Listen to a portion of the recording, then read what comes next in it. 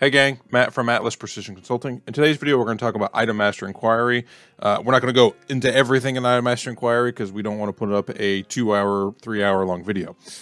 So real quick, you can launch it directly from a keyboard shortcut. It's my favorite way to do it, which is hitting F2 on the keyboard.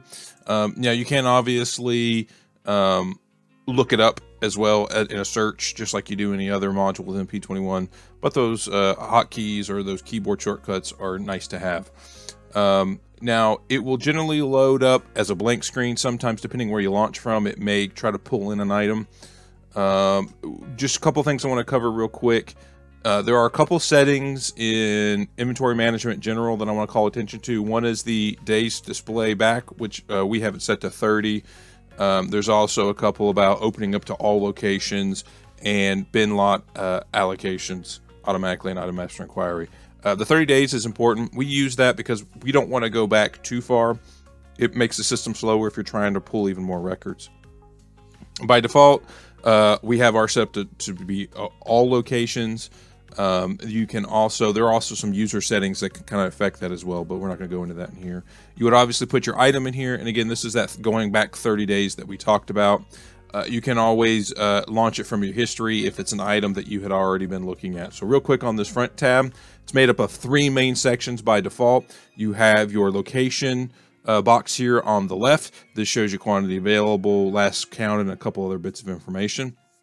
To the right are your different unit of measures for an item. So if you did have a purchasing unit of measure or a case or whatever you want to call it, those would be listed along with their unit sizes and their weights.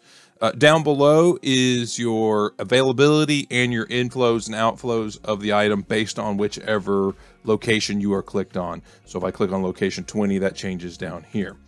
Now, I'm not going to go through every single one of these tabs because we could spend a lifetime to go through all of these tabs, but just a couple things I want to call out. One thing, net quantity available down here at the bottom, that is not net stock, so don't confuse that. That is essentially just your quantity available with some future order stuff put into it. Most people are going to look at just quantity available, but if you are using release schedule or future orders that could affect that, that's what your net quantity available is. Inflows, outflows, pretty self-explanatory. Again, I'm not going to go over every single tab, but I'll just call a couple out. You can go to the lot tab, and again, it's whatever location you started off on in that location window, that's what's going to carry over to each one of these tabs. You can change that on a lot of the tabs that you're in. Sometimes it doesn't look right, especially on the purchase stock card.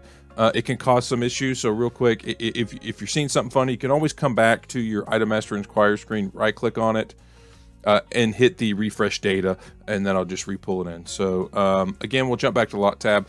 This is showing, however many lots we have, quantity allocated, and all that good stuff. Down below would be the bins where those lots are stored. We also have a bin tab. I'll call out a couple extra tabs here. Purchase stock card. If you've watched any of my other videos, you've probably seen this one more than you like to count. This is the same screen you're going to see when you run Porg, but in Porg it's called calculation. This is just really good if you're trying to do some research on a single item, seeing what kind of impact your current net stock and ordering point and all that stuff is having on this item. Usage tab is a very good one too. Usage tab shows you your usage of your item, which includes your actual usage, filtered usage, scheduled usage, and forecast usage. Last thing I want to call out is that date thing. So again, we default by going by 30 days just to make it quicker, but that doesn't mean like if you go to the sales history tab, you can't come over to the start date and change that while you're in there. So it's probably good practice to keep it as a lower number, maybe not 30 days, maybe that's too short for you, but don't go out like 3 years or to the beginning of time just because it's going to cause a drag unnecessarily. Another piece of advice, if you're seeing something allocated and you're looking at the open orders and open POs and you don't see the quantity that matches up to that front tab or even the purchase stock card tab, most likely it's the start date that's the issue. Again, we don't have time to go through every single one of these, but if you guys do have questions about other tabs in here or other things about Item Master Inquiry, or really just anything in general, put a comment down below and we'll try to address those concerns. Make sure you like and subscribe. And as always, Atlas is here for your Prophet 21 needs. Thanks, guys.